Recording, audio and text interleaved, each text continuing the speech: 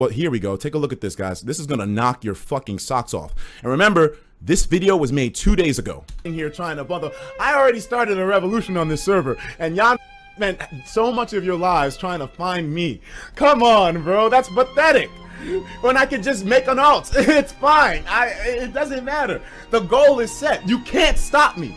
If we take a look at the Google Trends data from just the past 5 years, we can see that as of today, 2B2T'S popularity could reach an all-time high, even greater than the Russia War. And the crazy part is that the Etika War, or the Joy-Con War, or whatever you want to call it, it's not even in full swing yet. I can't imagine in the next few weeks when people get off of school and get off of work. I just can't even imagine what it's going to be like, and especially if Etika continues his series on 2B2T. Things are going to get ugly real quick. Etika might get his revolution after all. So what does this mean if you're a normal 2B2T player? What if you just want to go out there and survive and not worry about the war? Well, if you can make it through Q and you can survive all the disconnections, you might be able to get out away from spawn and make a life for yourself in this crazy digital wasteland. And then you yourself can say that, yes, I survived on the oldest anarchy server in Minecraft. Now, there are some people out there that'll say, well, Fit, you normally hunt YouTubers. Why are you doing this? Why are you helping Etika? Well, like I said, I'm a fan, and I can't stand to see the way that he's been treated by the 2B2T community as of late, so I do not mind helping him one bit. Now, my normal 2B2T fans, don't worry. Even though the Etika situation's happening right now, I will still be putting out my normal, regularly scheduled 2B2T videos about the server's history. Yeah, man. Anyways, so that right there should tell you guys what you need to know about the situation. There is a plan. We do have an agenda. Now, here's the only problem. Here's the only fucking problem. As fancy as all this sounds, as next level as all this sounds, everything has to begin somewhere, right? So you know how I told you guys I was going to work on the 9 base while I was off these last 2 days? Was I off of 2 days? I was off 2 days, yeah. I told you I was going to work on the 9 base and shit. But here's the thing.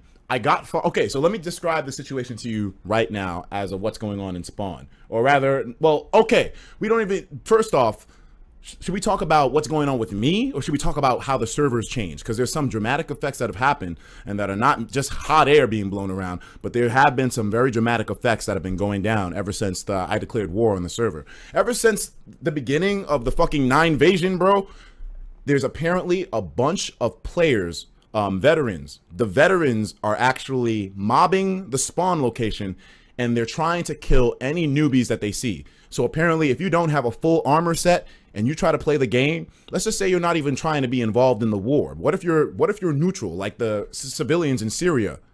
Well, my friend, you're still going to be dragged into it one way or another. This war affects everybody. And right now, the main point of it is all at the fucking spawn. They're trying to book ban niggas. They're trying to kill niggas. It's absolute fucking mayhem over there. Now, here's the good part of it.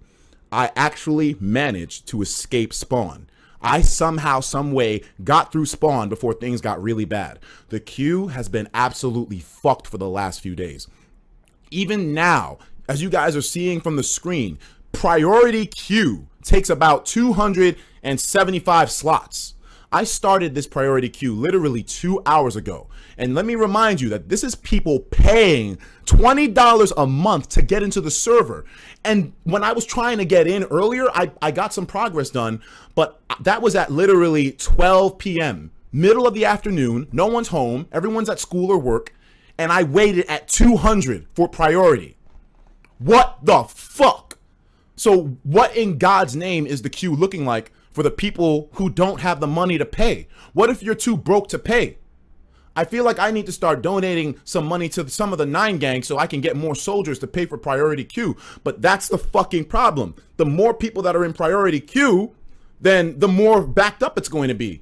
Paying for soldiers to get in while the 9 war is going on. I wouldn't be paying for it all year. I would just be paying for it for the 2 months of summer. I want this server for 2 months at least. And then I'll do whatever. I'll leave it. I'll do whatever. You know what? Like, I just want a taste of tyranny. I want to feel what it's like to have the 9 gang run an entire fucking server where we can do what we want. But, dog, if that fucking queue isn't fixed, I don't know what the hell is going to happen. there is a little bit of a notice about that.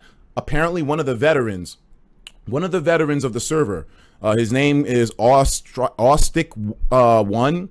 He contacted the founder of the server. He contacted the founder of 2B2T. He's a guy named House, and he asked him, "Yo, listen, shit is crazy right now. We need something to be done about the queue." So this is what he said. "Hi, House. A lot of rumors are going around that a pre-Etika queue was added.